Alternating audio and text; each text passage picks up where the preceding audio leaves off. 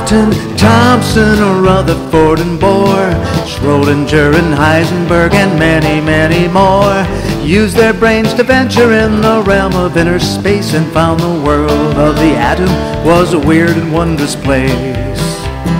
Dalton did experiments and said, I think it's clear atoms are tiny indestructible spheres. Thomson worked with cathode rays, said I disagree. A plum pudding model makes much more sense to me. A new chapter in atomic theory started to unfold when Rutherford played around with atoms made of gold. When a few of his alpha particles came bouncing back, he hypothesized a nucleus had knocked them off the track. Dalton, Thomson, Rutherford and Bohr, Schrodinger and Heisenberg and many, many more used their brains to venture in the realm of inner space and found the world of the atom was a weird and wondrous place.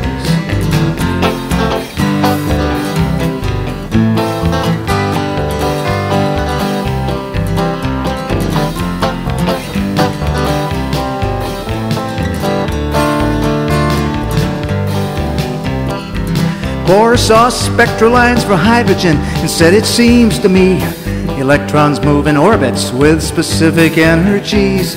Heisenberg said, forget it, there's no way to know the orbit or a path where the electron's gonna go. Schrodinger used lots and lots of fancy mathematics, made a model of the atom based on quantum mechanics. It has orbitals, and those are based on probability.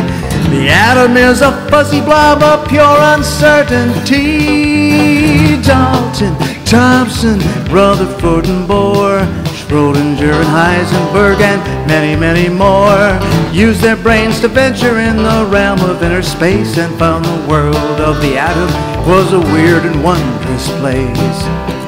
Dalton, Thomson, Rutherford and Bohr, Schrodinger, Heisenberg, many, many more used their brains to venture in the realm of inner space, found the world of the atom was a weird and wondrous place.